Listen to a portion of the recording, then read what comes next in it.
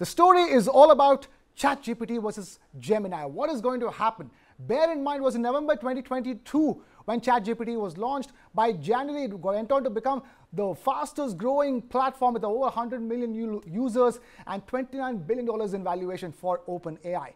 Now, by Jan 2023, that was. Now we're in December 2023, and Google has come up with a rival called Gemini. The words that are being used to describe Gemini are human-like, extremely advanced.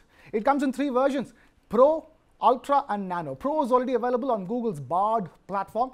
Ultra will be launched early next year, and Nano very soon. So, will Gemini be a true competitor to ChatGPT, considering the growth of ChatGPT and considering the pace of growth of ChatGPT? We have Mr. R. Sridharan, Editor International of TV9's News 9verse, joining us in the studio. We also have Mr. Nikhil Pahwa, founder of MediaNama, also joining us live on the broadcast. Nikhil, as always, pleasure having you. I'm going to begin with a quick chat with Sri about this. Sri, I mean, come on, we've seen the scorching pace at which AI and generative AI, specifically speaking, LLMs, large language models, specifically speaking, the pace at which the growth is there. This is no less than Google rivaling ChatGPT. Where are your bets? So this has been a race between Google and OpenAI ever since the small startup with 800 people, suddenly overtook Google, which has been calling itself an AI company for almost a decade now. And suddenly they put out ChatGPT and looked like Google was losing the race. So this is Sundar Pichai and team coming back at OpenAI with what I think is a much more powerful product. Google says it's their most powerful AI yet. And I think this is possibly the most powerful AI model out in the market yet, compared to even GPT-4, which is OpenAI's latest generative model. So what is different about this, Krishna, is that this is multimodal. If you look at ChatGPT or GPT-4, they have verticals that they employ. For example, there's a AI which is like audio, then AI that's doing text, and AI that's doing video. So Google, from the word go, has built a model which is multimodal. So Gemini can read text, it can read video, it can read audio, it can even read code. So this is a phenomenal improvement which Google has come back with in a bid to get ahead of OpenAI. Fair enough. Better than, ahead of are the words that are being used. And because, Nikhil, if I were to ask you, the skills at which it's supposedly better than ChatGPT-4 even are summarizing, reasoning, coding, interesting categories under which it's outperforming ChatGPT-4, would you say? And I think these are all critical categories, especially with coding, because coders across the world have already started using, especially Microsoft's Copilot, and ChatGPT for writing code. What you're also seeing is that a lot of web development is going to start getting automated. And so, there was an initial thought that AI is going to replace more of the physical labor, the more mundane tasks first. But it looks like, and Sam Altman said this, it looks like it's replacing the more creative tasks first. The other thing to look at, KK, is that Nano is going to be the real impactful app over here, because it's going to be integrated on device. And so, like it's starting out with like an auto summarization feature in the recorder, but in the keyboard, it's also going to be integrated. As more and more services get, AI services from Google get integrated into existing Google products, it has a multiplier effect. Not only will the products improve faster because of usage, it'll also mean that more of Google's products will start getting used. AI products will start getting used because they're already integrated into Google Apps directly, right? So I think Google has that advantage in terms of the scale of users that it can bring in, and the Nikhil, data. Simple word is captive audience. Captive audience. I mean, so Google starts out with the captive audience, doesn't it? So the simplest thing, I think, Krishna, what our viewers need to understand is that this is the first AI model which has proved to be smarter than an expert human. Okay, on all these SOTA tests, so-called SOTA tests, which is state-of-the-art tests, include like MMLU, triple MU, all these tests. The Google Gemini has scored much higher than human experts. So now these are all very complex things. For example, if you take the triple MU, which is massive, multidisciplinary, multimodal understanding, which actually requires you to have a college level understanding and deliberative reasoning. Even here, Gemini has scored much better than human experts. So this is a totally different direction in which Google has taken AI. And as Nikhil mentioned, given that Google is a large tech company with actual products out there, you mentioned about Nano. So Nano is now going to be integrated with their phones, and then so we can think of Ultra, Pro, and Nano as basically the Ultra, the three enterprise level. The enterprise level. A Pro is going to be for the professionals, hardcore professionals, right. And Nano for people like you and me who are like going to need it anyway. So I think this is a huge a leap which Google has taken, right. And for the moment, I think it's ahead of OpenAI. Okay, Nikhil, you wanted to comment on it. Yeah, the other thing it does is it makes Microsoft all the more important for OpenAI because it is on users of OpenAI products on Microsoft services that OpenAI is now going to start developing and improving. So especially now after all that's gone down recently, isn't it, Nikhil? Not just that, but it's just that symbiotic relationship. Yeah. OpenAI is important for Microsoft, and Microsoft is now increasingly more important for OpenAI, something that we'll have to keep in mind. I'm not sure where this leaves Facebook's Llama, to be honest. I know they're trying to increase usage and deployment by open sourcing certain parts of it. But this is a race, and Google has come back in a big way, and Google and OpenAI have a head start right now. Okay. But I think that just changed yesterday with Gemini, because I'm a big believer in what Google's done now. Fair enough. But my question here is, both of you are agreeing on the fact that the head start, OpenAI has had the head start, but definitely yes. Google has probably arrived with a better product very strongly later. From behind, yeah. My question here is that if I were to do a like-to-like comparison, the pace of growth from ChatGPT, it's actually two models, which is 3.5 and 4. Right. We went from ChatGPT to ChatGPT 4 in a matter of 5 months. And in that 5 months, it already went on to be the most downloaded platform with nearly $30 billion in valuation. So which means the clock is ticking on Gemini and the pace at which Gemini's adoption will take place, isn't it, Sri? Absolutely. So which is why on the Bard chat, it's already been integrated. So you can start using it from today. Now, I want people to understand what the capability of this really is, Krishna.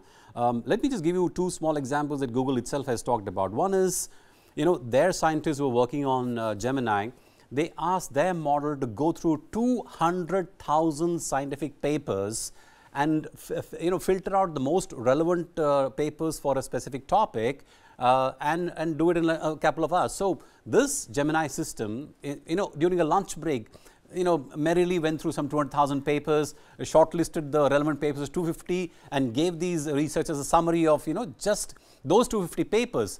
So right. If a human were to do it, Krishna, it would take them 274 years, even if you read 2 papers a day. Okay, so that's the speed at which it just burned through all these, research papers. Now, the other thing, Krishna, the fact that Gemini is multimodal, it's integrating, audio, video, and text, and also code. What happens now is that, let's say like for example, my son, he does homework. I can actually use Gemini. His handwritten homework can be scanned, uploaded. It'll read his handwriting, it'll look at the solution that he sent, tell him whether he's right or wrong, and if he's wrong, also tell him how he should have done it.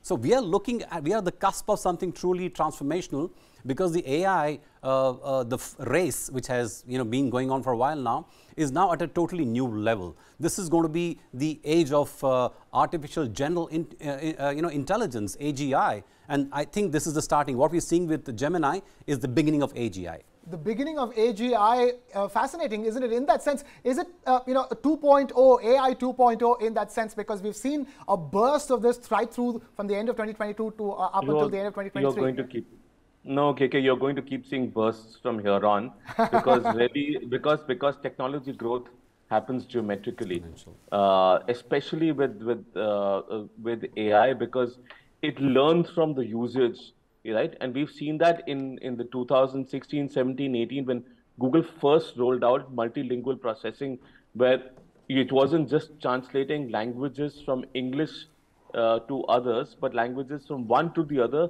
using English and then directly. So I think you're going to see geometric progression because the more the deployment, the more the usage, the more these models learn from usage, the better it will become. Will become.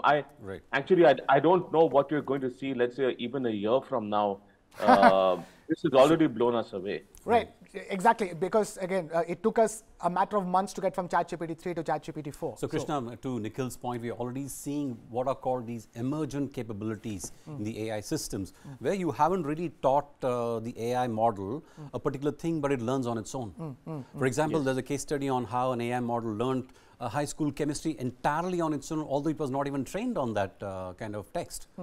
So these are like, interesting times, which is why I think there are a lot of risks also associated with AI and AGI. And I think there's a need for Google, OpenAI, Meta, all these people to come out and talk about what their training models are about and how are their systems behaving. Because don't forget, there's already an executive order in the US from the President of the United States, which says that they have to, any new system that is launched, they must submit the reports to the government on if there are any issues they're facing and what are the test results they're getting.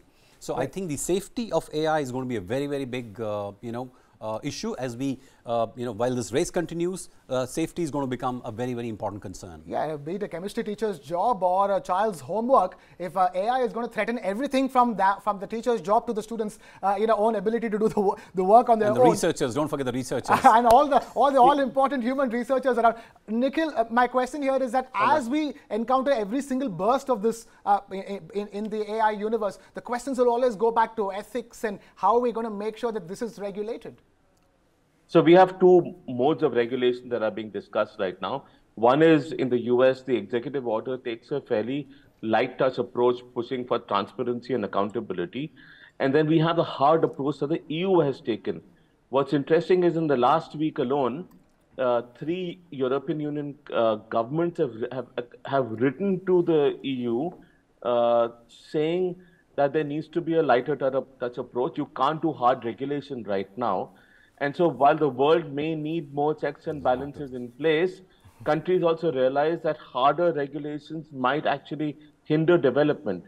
Also, the more complex the processing becomes, the more difficult it will become to identify hallucinations, which are basically mistakes that the AI makes or things that it concocts. In the US, you've already seen... What's happening with Gemini also. All right.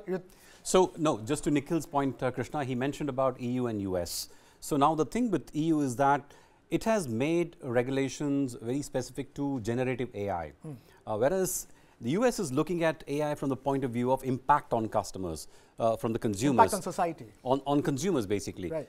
So I think that's a smarter approach to my mind, because no matter what the technology is, if the impact of that technology on you is going to be adverse, then there's a need to regulate it, rather than saying that, okay, this regulation is only for generative AI. What happens if something different comes in tomorrow, right? So then is your regulation going to become redundant? You need to update it. I think the better, smarter thing to do is to look at how does this technology actually impact human beings, the consumers, and what do we need to do to protect them? Right, and this even as we await our own regulation here in India for regulations on AI, considering all the talk about deepfakes these days, isn't it, Nikhil? I mean, like I keep saying, this is going to be India's deepfakes elections. And the government's frankly doing the right thing in terms of looking at regulating, but how it regulates deepfakes is going to be tricky. Identification of deepfakes is extremely complicated. And platforms at scale will find it impossible to deal with deepfakes because, even if you change, let's say, half a second in a video, the hash value it generates, which is going to be different. So you're going to find that it's going to become extremely tricky for platforms across the board and for regulators across the board to figure out how do you deal with deepfakes.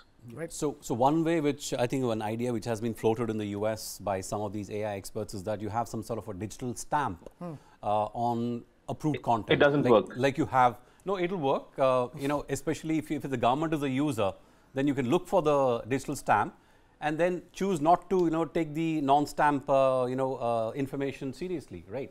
So it's possible to, these are early solutions. Obviously, Nikhil, I don't think anyone has the exact answer to how deepfakes are going to be dealt with. But there's some thought process. There is already tech available for removing it. There's already tech available for removing watermarks. Every time you try watermarking, no, I'm saying that the US government is considering using watermarks for its own content, digital stamp. And this is from the gentleman who co-wrote their Bill of Rights. Right. AI. And I guess and those watermarks can also be replicated and put into other content as well. Fair enough. These are early days. Solutions are yet to come. We're still arriving at what exactly is the problem to start with. Deepfakes is just the tip of the iceberg when it comes to the problems associated with what AI and how AI can impact society. So these debates are going to continue, and that's the reason why we're asking those questions on a day of a launch of something as big as Google's own generative AI platform, better than ChatGPT 4, which is called Gemini. Nikhil, as always, pleasure having you enlighten us every single time here on the show, and hope to keep having you on the show. And Sri, thank you so much for taking time out from your busy schedule to be with us here on this edition of Business Plus.